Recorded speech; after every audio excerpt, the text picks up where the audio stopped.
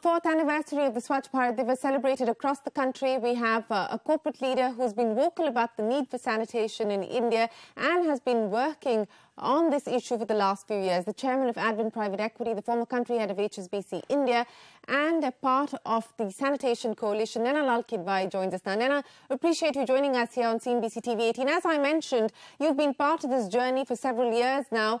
We have covered significant milestones. We've covered a long distance. If I were to ask for your assessment of what has been achieved, what has been the most significant part of the achievement so far, what would you say? If you look at the performance on rural, and the statistics are there for us to see, we have seen a huge increase in terms of penetration by way of provision of toilets, particularly in rural India, which the statistics as of now have taken us from 40% to north of 80%. And this is a huge achievement. We also have states which have declared themselves open defecation free and districts competing with each other to do the same. So the language of ODF has entered every panchayat in India. We have seen arguments of those that suggest that, hey, not every one of these guys who declares that they're open defecation free are indeed so. And statistics do show that 85% of those audited, and these audits happen on a rolling basis 3 to 4 months later, have actually shown that 85% are indeed open defecation free.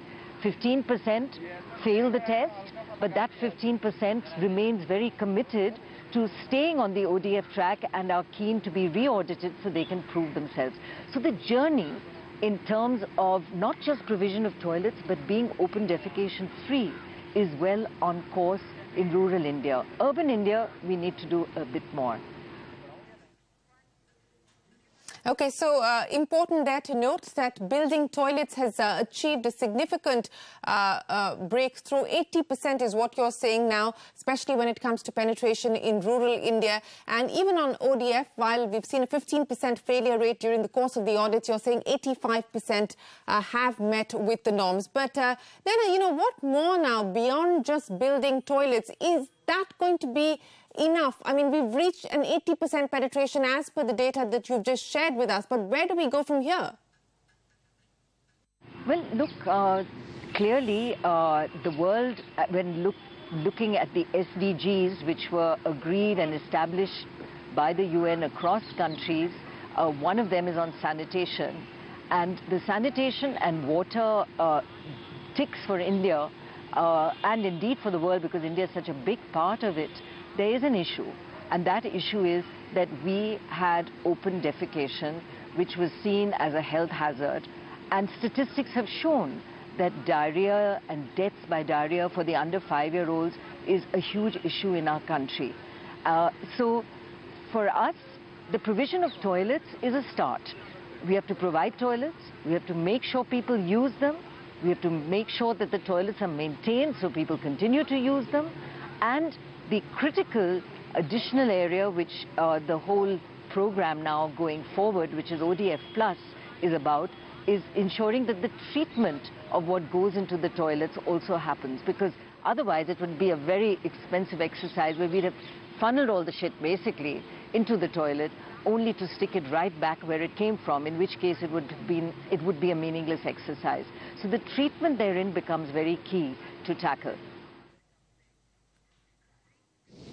You've raised a very important point there, Naina, and I believe that that is what we now need to focus on. Treating human waste now needs to be a priority item. I mean, we've been talking about manual scavenging and the curse of manual scavenging, but treating human waste now needs to be given priority. So treatment is important. Yeah, so treatment, you're absolutely right, has to be a priority. The good news is that the gold standard that has been established in rural India, the twin pit toilet, de facto takes care of treatment even while the toilet is in use. Because if built to correct specs, the process of leaching and transformation of the waste happens even while the toilet is in use. And when the first pit fills up and is shut off and the second pit starts, that you can actually after a couple of years of the sealing of the pit, and it has been proved that it is pathogen free and is fertilizer should a farmer want to use it for his crop. So what you've got in rural India is treatment built in to the toilet mechanism, which is really a good outcome. The solutions in urban India are well known. Sewage treatment is really what is required, but there we have failed because less than 50% of sewage is actually treated, and the figure is more like 30% in most of our cities. So the solution there, to my mind, and research is showing, is that we use decentralized plants, so we don't always have to build a huge plant which takes 10 years to build. We can have smaller plants at 1/8 the cost and that are built in a year or two. And for example, a resident welfare association, large buildings, all can have these STPs which treat the waste, and the mechanism then has to be to remove what is left of that solid waste and take it to a central facility which then transforms it either into fertilizer or indeed, as they're doing in Africa, which is using this solid human waste, treated human waste, to power electricity and burn as briquettes for cooking. So that virtual cycle needs completion. Naina, right, you spoke about treating waste, but then I want to talk about where we go from here. You know, there's been a lot of emphasis on creating awareness. In fact, a global sanitation conference is underway here in the national capital to mark Swachh Bharat. But beyond awareness now, what more does the centre, as well as multiple civic agencies now need to focus on? So behavior change in the first place is about awareness, and there are huge programs on that. Television channels such as yours, who would have thought a business channel will be carrying and featuring programs on Swachh Bharat? But that is indeed the case. We have seen a huge call from corporate India where there are programs which are based, with film stars like Amitabh Bachchan, like Akshay Kumar, actually leading the charge on the behavior change piece. And the fact is that it isn't just that women and children need to use the toilets, it's men too, and that messaging is pretty clear. So usage of toilets leads to the demand for toilets in the first instance. Great examples of women in villages who will refuse to marry into families that don't have a toilet. In fact, we've got a Bollywood hit in Toilet Ek Prem Katha, which defines exactly that so well. So what we have is a move to a demand for a toilet.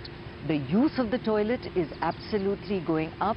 Awareness by citizens of India, and therefore Swachh Bharat, in all the citizen reviews that happen across channels, across newspapers, puts the Swachh Bharat agenda right up there as one of the favorite programs of citizens.